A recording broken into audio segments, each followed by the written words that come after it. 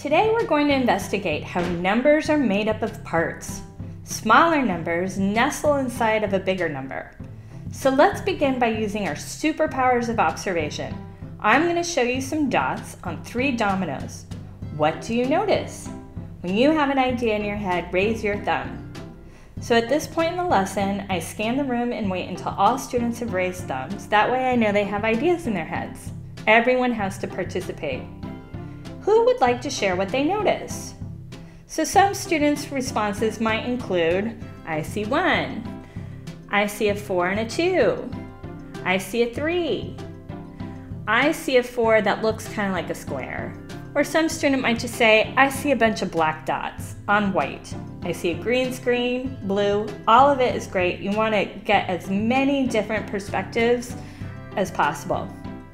And then once they come to some kind of consensus that we need to find 3, go ahead and play 2 or 3 puzzles. Find 2.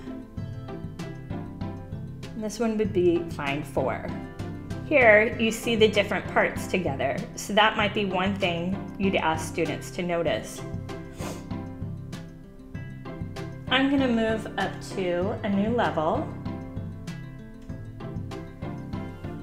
Now, some students would be able to make 5 by combining 3 and 2. But you could ask some students, well, why wouldn't 6 be the answer? Why wouldn't we use that? And this is a great way to have a conversation about how 6 is bigger than 5, and that 5 kind of lives within 6. So once you've had that discussion, you can go ahead and play on.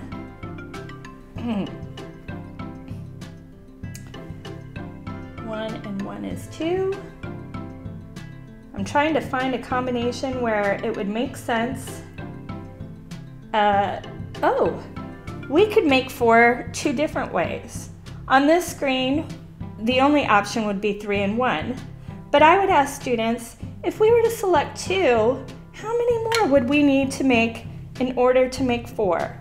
So if students saw 2, they could count up using their fingers, 2, 3, 4, or they could say, hey, there's 2, and I know there's 2 over here, they make 4.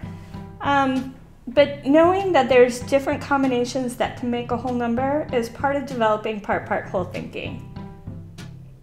This concludes our sample whole group lesson, and you could ask students to create their own domino math questions in their math journals, share their thinking with a partner as a follow-up activity, or you can visit our Pinterest page and search for more ideas to help cultivate part-whole thinking.